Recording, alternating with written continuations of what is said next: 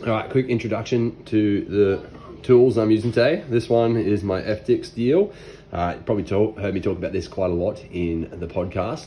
It really is a game changer for sharpness. The other thing I have here is my little Geisa butchering knife. So very straightforward. I really love this. It's a little bony out knife. It works really well. Cool little wooden pouch that my dad's made for the knife, or sheath for the knife. I really love it. But that's it. That's my hunting, that's my butchering setup. So that's all I ever use when I get home, pretty much, is just these two things. That gets me prepped for anytime I'm using any form of meat, whether it's taking it off the bone or actually just chopping up meat when it's not cooked at home.